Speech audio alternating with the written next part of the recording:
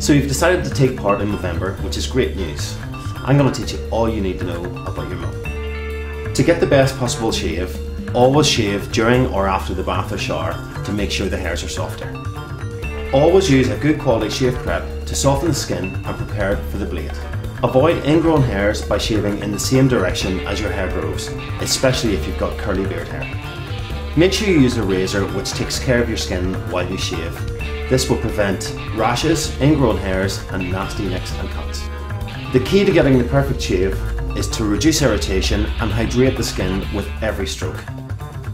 For a closer, smoother shave, use a razor with skin guards to smooth out the skin during the shave.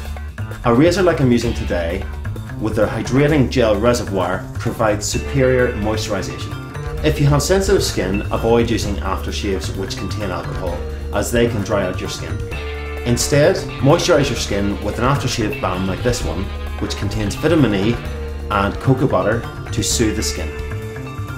Once you've been growing your mow for a week or two, you should be in a position to start some mow styling. But there's a couple of rules to follow. No joining your mow to your sideburns because that's considered a beard. And no joining your handlebars to your chin because that's considered a goatee. To help you get started, here's a couple of mow designs for you to try. The Connoisseur.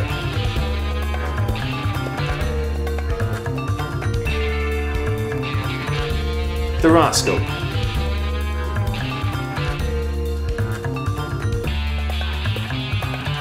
The Maverick.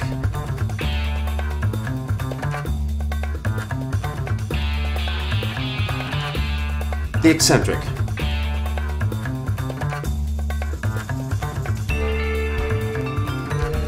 The Visionary.